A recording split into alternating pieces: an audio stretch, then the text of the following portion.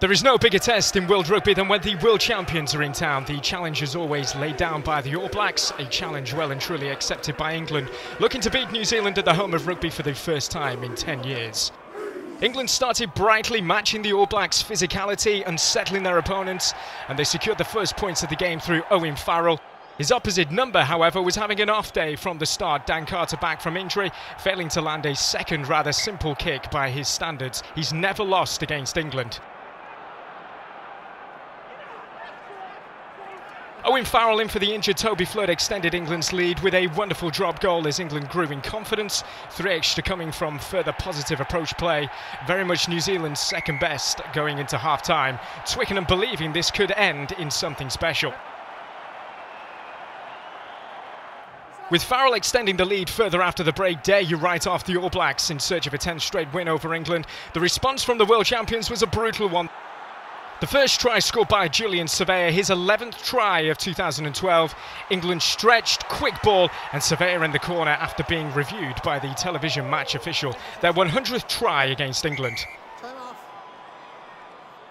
Carter converted, and before you knew it, the All Blacks powered their way back into the match. Corey Jane at the centre of New Zealand's onslaught, off the wing, and it was Kieran Reid who would eventually touch down, scoring at Twickenham just as he did in 2008, and it was game on.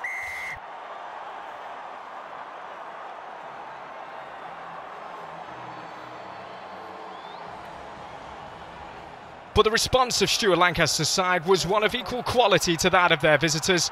A superb break from Brad Barrett, breaking the All Blacks line to link up with fellow centre Manu Tuilagi, returning back to the Saracens man to score his first try for England, and what a time to get it. Twickenham was rocking. If that was good, it got even better for the home side. Manu Tuilagi breaking through Dan Carter, McCaw and Smith, with Chris Ashton in support, supplying the Saracens winger for his first try for England since the World Cup. There was no catching Ashton. The familiar Ash the Splash celebration saw England go further ahead. England had never scored more than 31 points against the All Blacks.